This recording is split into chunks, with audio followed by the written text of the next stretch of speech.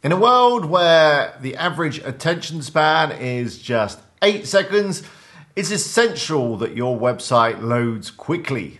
Search engines like Google also really appreciate fast websites, so it can have a positive effect on your search engine rankings. In this video, I'm going to be trying out Airlift, a free performance plugin for WordPress. Now, the developers of this plugin, they don't promise a speed of 100 out of 100 on Google PageSpeed score, but they're pretty sure that you're going to see an improvement on your website's performance. If you do try out Airlift and you don't see a performance increase, simply raise a support ticket with the team and they will help you out to get the boost that you deserve. It's fully automated, so it's just literally a click of a button.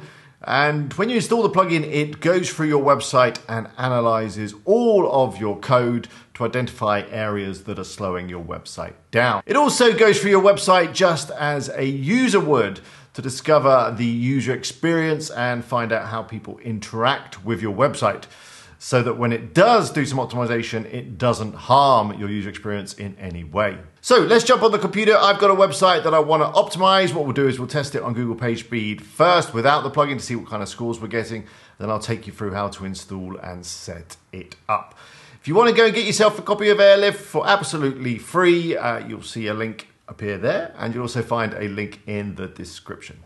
Okay, let's go. So I'm going to try out Airlift on this website. It's snackeagle.com, one of my niche website projects. And before we start, let's run it through Google PageSpeed and see what scores we're getting. So here's Google PageSpeed Insights. Let's paste in the URL and let's see what score we get. Okay, so the results are in. We've got a score of 75, which is not too bad. I mean, the site is running Popcorn theme and it is on some fast hosting, so that's pretty decent. For desktop, we've got 98. But I would like to increase this so that it's in the green at the very least. So let's install Airlift and see what happens. First thing you need to do is head over to the Airlift website. You'll find a link in the description and then click sign up. Here you can sign up with Google or just simply enter an email address, which is what I'm going to do. Let's pop in an email address.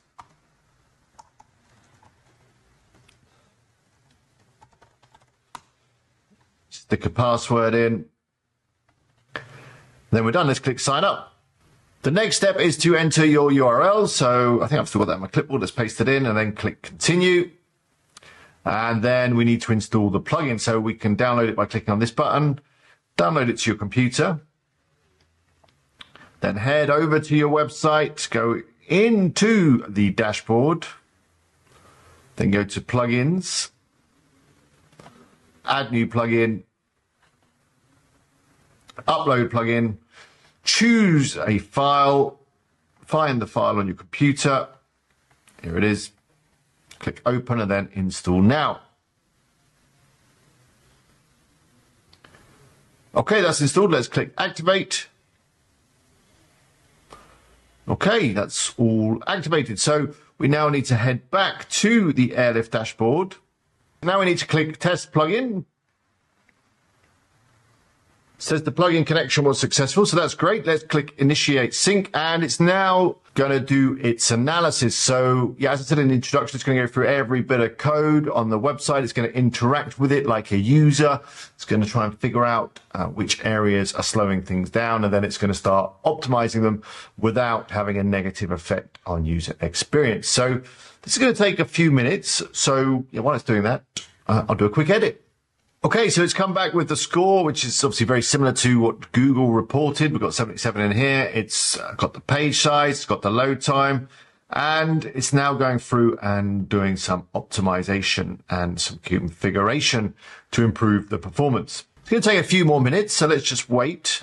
Stuff's starting to happen though. We can see that it's found some JavaScript that it can delay. It's doing some dynamic use CSS calculation. Now, of course, you don't need to mess with any of this stuff because it is all self-configuring. There's nothing for you to worry about. So there we go. It says it's optimized it up to 100. Well, we'll wait and see, I guess, what Google says. You've got some information here about how it's reduced the page size and the number of requests. It's still going through and optimizing some of the other pages and the images, so that's going to take a few more minutes. We can now take a look at the difference to the site. Hopefully there won't be any major differences. It looks the same. Everything seems to be working well. Nothing looks like it's broken, which is obviously a good thing. And here we've got some other optimization ticks. So it's done some image resizing. It's converted them into WebP, which is a really fast format for images. It's done some lazy loading. It's optimized 20 images so far, which are the homepage images. It's still going through the rest of the site at the moment. And yeah, here's some CSS options in terms of what it's done with the CSS. So it's minified it and tried to reduce the number of requests. And the same with the JavaScript. It's going to delay some of the JavaScript, minify it and defer it. We've got font optimization if you're running Google Fonts. It's done a whole load of stuff. And it reckons that we've got a score of 100. So that's pretty cool.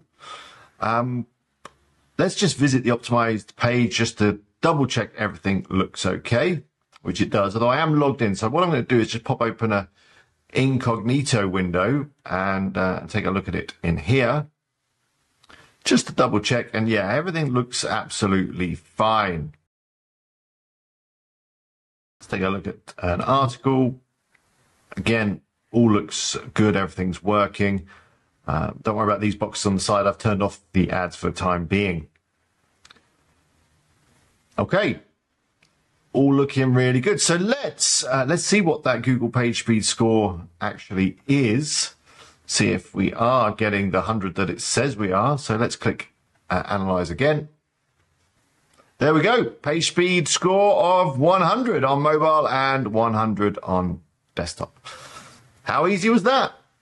So there we go. That was Airlift. Pretty impressive, huh? Let me know how you got on with Airlift in the comments. I do read all the comments that I get, and I'll try to reply to as many as I possibly can. Until next time, good luck with your sites. See you later.